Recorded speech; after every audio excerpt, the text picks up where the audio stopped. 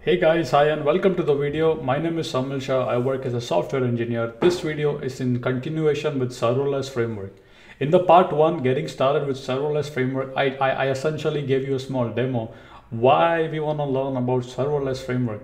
It's easy, allows you to deploy your, it has a lot of templates essentially and allows you to deploy your serverless code within minutes, right? Everything is taken care by their framework, right? This video I'll be teaching you a little more. I have some scaffold. What I'm going to teach you is how to use external Python packages in the serverless framework. For example, Pandas, NumPy, SciPy, all these packages. How do we use that in the serverless framework? How do we deploy all that? What configuration you need to do in the YAML file? I'll be teaching you all that. Okay.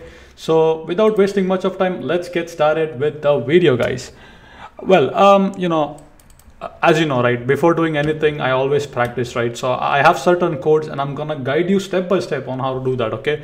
So the first thing is you wanna install serverless.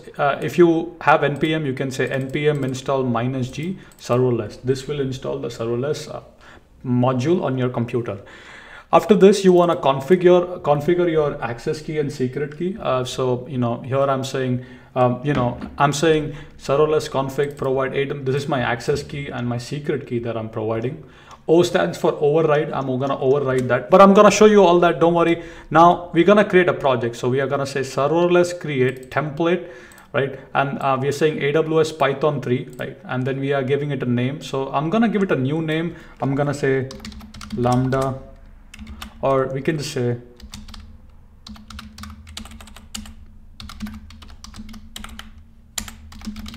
okay, path, we're gonna essentially give the path as lambda learn as well. Okay, so now I'm gonna copy this and I'm gonna put this in terminal. It will create this folder for you. Okay, so I'm gonna open up a new terminal. As you can see, I'm in the root directory. I do not have any file called lambda learn. So I'm gonna copy this command and then I'm gonna fire this on my terminal. I know a lot of people did give me some suggestions, so what I'm gonna do is, sorry for that, let me try to move my camera a little bit up or make it small so you guys can view things much more better, right? Because a lot of people gave me some suggestion. They were like, oh Saumil, when you're recording, if you could kindly take care of these. So let me make sure that you guys can see everything. Okay, so I'm gonna enter that command and essentially this will create stuff for us. Okay, so let me go up. So now if you see my screen on the bottom section, the terminal, right, I put the command serverless create tag template AWS Python 3 tag name lambda learn, and then I give it a path. Okay, so essentially I have given everything, and at this point it's essentially gonna create my project.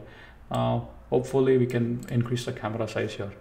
Okay, now I will use the magnifier and I'll try to zoom in as much as possible and show you, all the steps we do. So over here we have lambda learn, right? So and you will see 3 files: git ignore, the handler.py and serverless.yaml file. Okay, so 3 files would be generated right at this point. Now if you can go to the essentially the lambda handler, this is essentially a very simple hello world lambda code, right? So now let's say you want to use pandas or you want to use SciPy or any sort of stuff you want to use, right? So what we can do is, first thing what I have observed is before that I want to show you something. So let me go to the handler. By the documentation officially they have said that before starting your code you have to import unzip requirements. This is said by serverless, right? So I'm gonna add my code there and then I'm gonna say, hey, I'm gonna say import pandas. So I want to use pandas in my lambda functions, right? So I'm gonna show you that, right? All this code I would try to remove it. And over here I will simply write my first simple, very simple pandas data frame.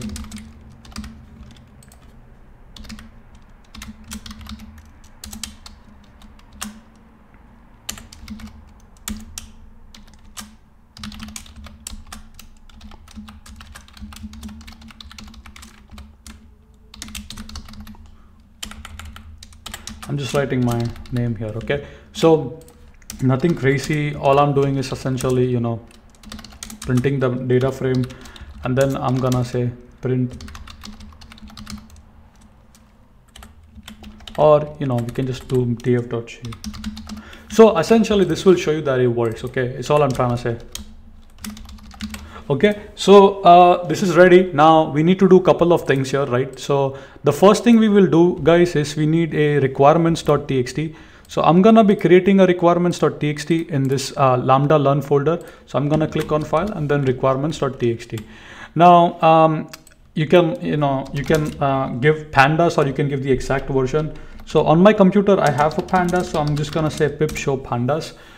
This will show me the version that I have on my computer. So then I can just say pandas is equal to, and then I can type in the version.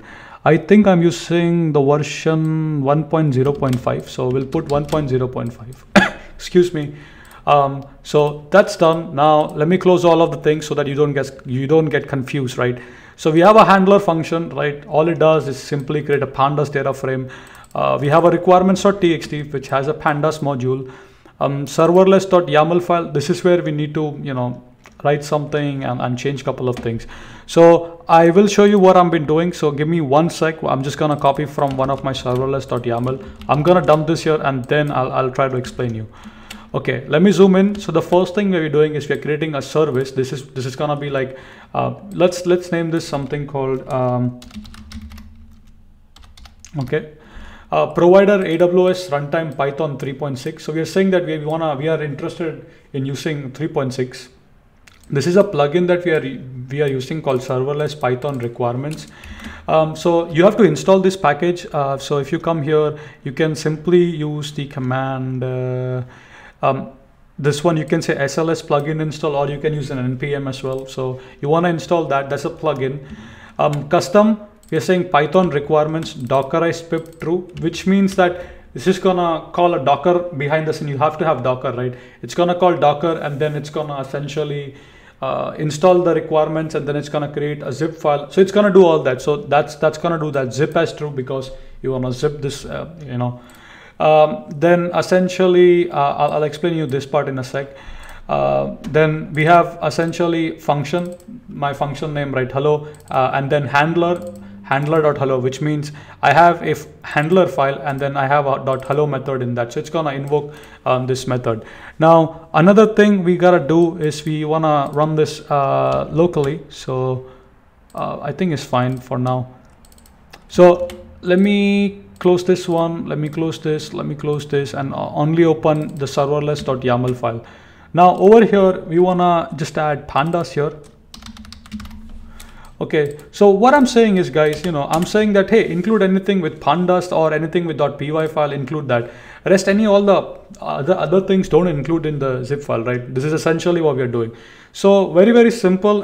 This code I have taken a reference from a particular GitHub article. I'll leave the links if I find it. So that's that. And now it's very, very easy to run the project. So now all you gotta do, since you have done everything, you have your requirements.txt. Right, you have your requirements, and I'm gonna again open up my code snippets. Now it's very easy. What we gotta do is you gotta say serverless deploy, and this will essentially deploy our microservice. So now I'm gonna close everything up, and then I'm gonna open this Lambda in a terminal. So I'll say open in terminal. Okay, so I'll do dir, I'm in that directory, and now I'm gonna say serverless, or you can say SLS deploy. So I do that, and then essentially it's gonna take my pandas, it's gonna do all the requirements, it'll do all the magic. It would create a CloudFormation stack, and unfortunately we do have an error.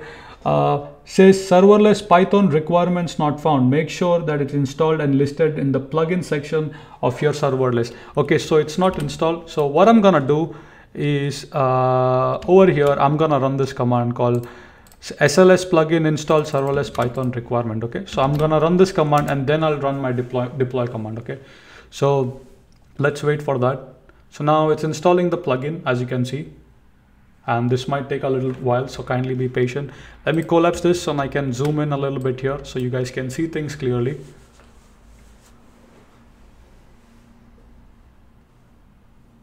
So actually it's very easy, you know what I mean. All you gotta do is if you do not have serverless, first of all, please install it. Once you install it, you need to configure your credential, access key and secret key. Once you do that, then you just gotta create a project and then, you know, follow the steps after that, right? So the plugin has been installed. Now CLS dir, okay. Now I'm gonna say SLS deploy, okay. And this might take a while, but as I said, right, just be patient. Might take a couple of minutes. I'm not gonna edit the video because I want to keep it raw. All the mistakes or all the problem, I just want to upload the raw video, okay. So we'll wait for a couple of more minutes now. Ideally, one to 1.5 minutes, because it's gonna, you know, call Docker, do the requirements, all that stuff, and then it's gonna deploy to the Lambda function essentially. So we will wait. If I could find that GitHub post, I'm not sure where exactly. I was casually looking at one of the posts on how to do that, and one guy essentially showed it. So you know, so meanwhile that's installing, I can show you a couple of more things that I have written from my snippets section. So you can deploy, you can remove everything, then, you know, you can invoke the function right from command prompt. Then you can also fetch the logs from here. It's beautiful, guys. This framework is extremely beautiful, right? Makes things very, very easy, okay? So all you gotta do, download the serverless framework, then you create a project. Once you create the project, then you create the requirements.txt. Once you create the requirements.txt, then essentially you add a one line. Remember, that's important. Don't forget that line, because I spent several hours figuring that out. Import unzip. So this should be on the top, right? Once you put that one, and then all you gotta do is install the plugin, the one that I showed you, right? This one, right? Serverless Python requirements. So install that plugin. It's simple, you know, npm, you can do with npm. So right, and then once you have done that, and then you can just say SLS deploy, all set it, you know. So now let's wait, you know. As I said, I'm not gonna edit the video. Feel free to fast forward the video. I'm gonna wait until this gets completed.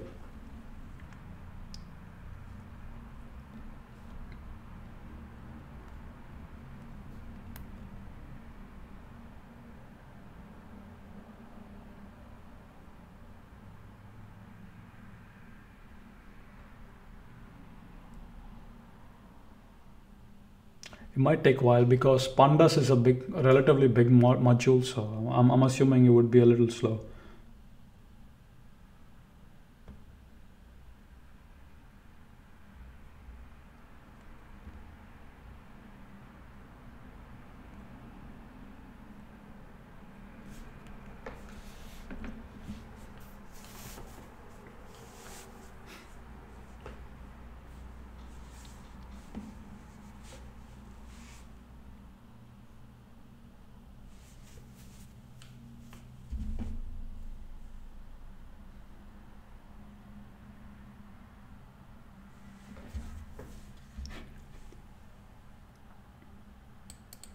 Let me just see the command for, yeah, so I think in order to invoke, I just have to say now SLS invoke the function name. That's pretty much it. So yeah, this framework makes things very easy, man. You know, deployment gives you a template, you know, so yeah. I have tested this personally before recording this video. I tried everything out on my personal Amazon account. I invoked it. I was trying to fetch the log, so I tried everything. So I'm just gonna wait. It's gonna take a while, guys. So let's be patient, because Pandas is a big library, right? It depends on NumPy, SciPy, and all the other dependencies. So I'm gonna just simply keep recording until this happens, and then I'm gonna resume after that.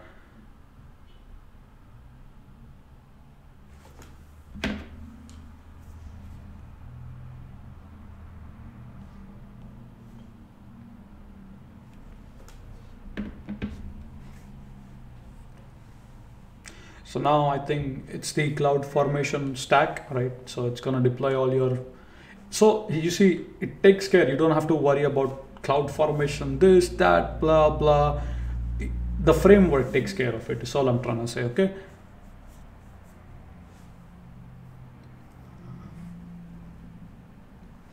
Yeah, it took me a while to figure this out. I mean, I started probably around early morning. I was just casually, I was like, okay, let me go to the documentation and just read about this. So that's where I, started learning, experimenting by myself, So So now I guess it's deploying SLS pandas py.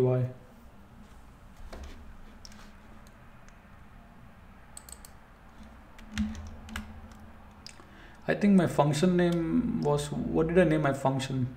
Don't remember. I think it's hello or yeah, it's hello. That's fine. So it's gonna override the function, I'm assuming, but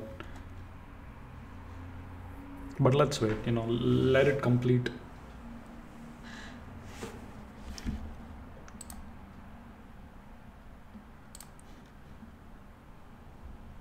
So now it's updating the CloudFormation stack. It takes a while, you know, it's a lot of steps it's doing for you.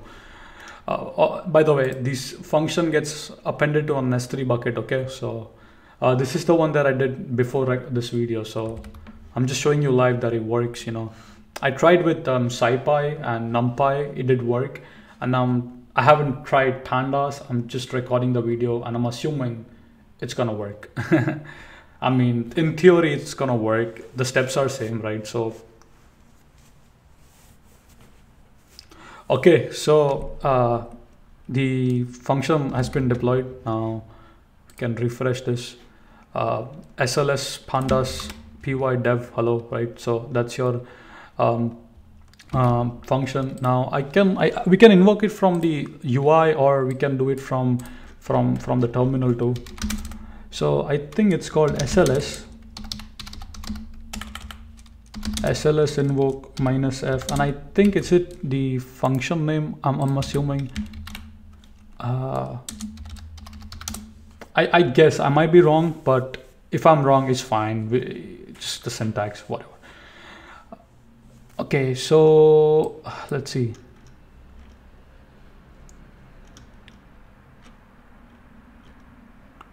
SLS does not, I think the name does not look good, so I think it's hello, I guess,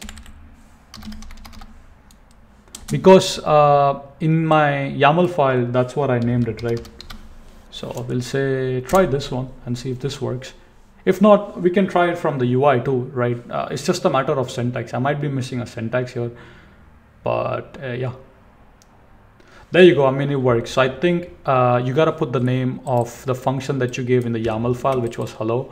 So as you can see, the pandas works, right? Saumil, Nitin, we have a shape here, right? So if we go to the handler function now, we have this print statement, and this is running on this AWS, right? You invoked it, you're fetching the logs. It does all that for you. Now, piece of cake to remove everything, you can say SLS remove. This is gonna call the CloudFormation stack, and it's gonna remove your Lambda, your packages and all that. So now, you know, it's removing from the S3 bucket, now removing the CloudFormation stack. It does all that automatically, right? So let me share my another screen. So you clearly see why you guys wanna learn about this framework, right? Initially, you got to do all these manually, so tedious. This framework takes care of the CloudFormation, deployment, everything it takes care. So this is how you can use external packages in Python, Lambda with Serverless Framework. I would leave the GitHub links as well in the description. So maybe if you want to check how I did it, the YAML file, you can check that out. With that being said, I hope you have really enjoyed it. And if you have enjoyed it, do let me know in the comment section below. With that being said, thank you so much for watching. Keep smiling, keep programming, and see you guys in the next video.